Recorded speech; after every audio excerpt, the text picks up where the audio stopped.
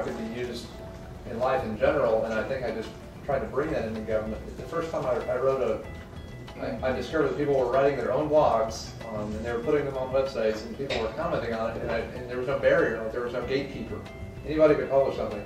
And I just thought that was revolutionary, and the first time I published something, as soon as I published it, because it was on a very large political blog, I immediately got feedback. I mean, the comments, they just started coming, and I just thought that was amazing. This is before Facebook got on. This is before Twitter, and just from that, it was instantaneous. I realized the power there, and over the next couple of years, I realized not only how you could use that, but how it could be used in government, and tried to bring that.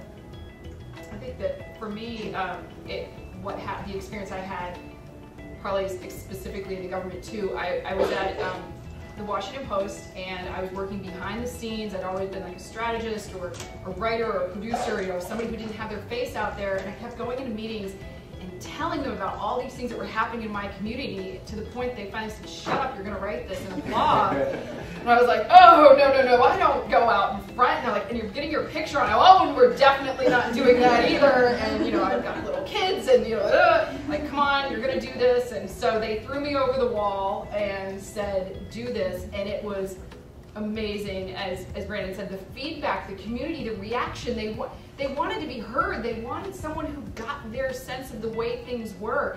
And that's exactly where I feel like it is with government too, that I'm working with program managers at different agencies who, once they get over that fear of putting their information out, once they get their knowledge base out there, they're completely shocked that the public cares about what they're doing, and they get responses, they get people competing in challenges, they get people responding to blogs, and it's this great enlightenment of communication and collaboration that is happening in ways that we could have never done this before, and it's a thrilling space to be in.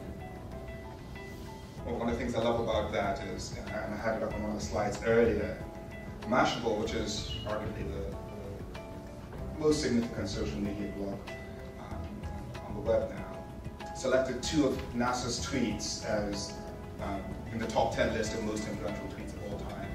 One was the first live tweet out of space, which was an astronaut in the International Space Station.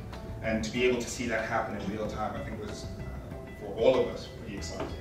And the second was when the Mars Phoenix rover found ice on Mars. And they've been speaking in the voice of the rover, so it said, just found ice on Mars, best day ever. But, the fact that ostensibly the 300-400 million people on Twitter would have been able to see that in real time come through as what a great way for an agency to share a milestone achievement with the general public. Why guess?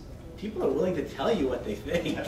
Why should we guess what people want or need or want to learn?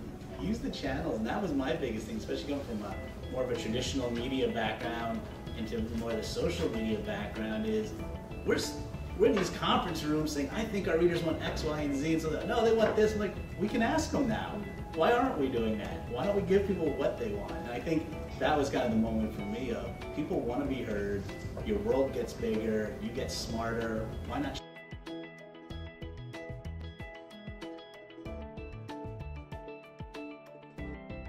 There are over 23 million American veterans. Only 8 million are currently enrolled in VA. And if you talk to veterans, a lot of them don't even know they're eligible for things. They don't know how to get enrolled, they don't know how to get the GI Bill, they have no idea what a home loan is for VA. And so we have to reach that other 16 million veterans. We know they're on Facebook, we know they're on Twitter, and so we focused on pushing that information out. Now I personally, I think that we have to be good at distributing the information before we can become good at incorporating feedback. So we focused up front initially on getting the information out, and now we have focused on looking at trends in the feedback we get, looking at basically everything we get from across the department on Facebook and Twitter, and looking at what the topics are that people are talking about, what they're most sensitive to, and we're taking that information and we're able to divvy it up and sort it and give it to the right subject matter experts within the department. to veterans all the time. We get a lot of suicidal ideation on our social media sites, where people will express they're not in such a great place on Facebook and Twitter. And we've got a good relationship with our suicide prevention office, so that whenever somebody comes on Facebook and they say they're thinking about killing themselves, we can jump in immediately and we can respond and we can get them the care they need that we otherwise would not be able to provide as effectively or as efficiently without social media. So for us, that's one of our most concrete examples that I can give of how using these tools has made a difference in the lives of our constituents.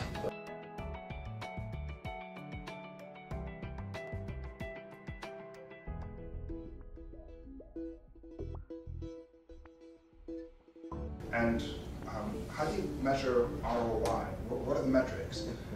Much of the research has shown that ROI continues to be the biggest challenge that agencies are facing as they're trying to figure out how to... Can be worked out. The ROI, I think, the measuring is critical. That when you are looking at your outreach initiatives, that you've got to have someone looking at all of your social media and seeing what times of day are you getting the hits, are you getting the retweets, where regionally are people coming from, if there's any kind of communication and response feedback where they're coming with questions or they're adding something to your message and sharing it with their friends, to really have the keyword, the sentiment, the just hard metrics, numbers of what's happening. Are you increasing your followers? Are you seeing something else happening? Or are you seeing more hits on your, if you send out social media, are you seeing more hits on your webpage? And collecting these demographics and all the metrics is getting more and more difficult. You can use your Google Analytics or your measured voice or your, whatever tools you're using to measure. Then there's a new organization called ohmygov.com that's out trying to measure social media. Everyone's kind of trying to get into this space right now, but there's no one Uber collective that we can see. Now, as far as return on investment goes, we can measure our reach much better than we can measure our impact. We're very good, we're very meticulous about measuring our reach and our growth rate. We measure our growth rate on social media against other cabinet level agencies, against veterans organizations, against other organizations within VA, and we're very detail oriented about it. And so I know that there is a growing demand for what we're doing. So that makes me think that we're doing well. What we want to get to the point where we can do is measure impact. How many people did I help get enrolled in the GI Bill through Twitter? How many people did I help get enrolled in healthcare through Facebook? That otherwise would not have gotten enrolled if they had not had the social media.